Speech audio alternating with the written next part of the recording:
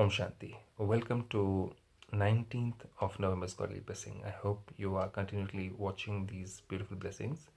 And today we're going to talk about the significance of being faithful to the one. Only the one.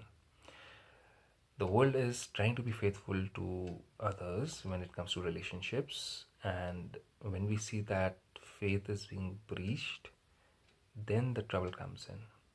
Then there's a complete wall between two souls, and the faith has gone, hopes have reduced, and commitments have also reduced. This is what happens. Same thing happens with Supreme Creator.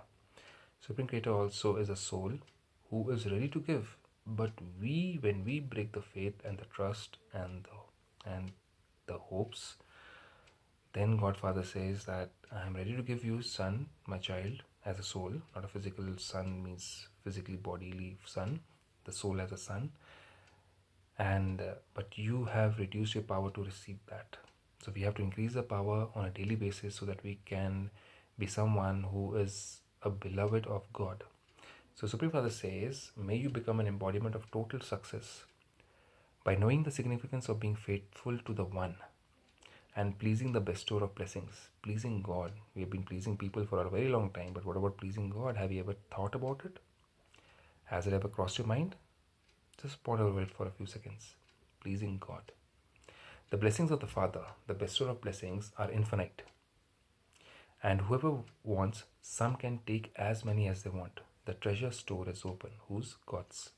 Some children become full from that open treasure store, whereas others become full according to the capacity. Everybody has the capacity. As much as you show your love in a relationship, the more comes back from the other side. It might not happen in a worldly relationship, in a human relationship, but when it comes to God, it happens many folds. The innocent Lord, in the form of the Bestower of Blessings, fills your aprons the most. You simply have to know the way to please Him, and you will then receive total success. The Bestower of Blessings loves one expression the most, and that is being faithful to the one. He says, if you're faithful to me, I'm ready to give you everything. I need faithful souls. Any commander in their army would need faithful soldiers, and God wants His children as spiritual commanders and soldiers to be faithful to Him.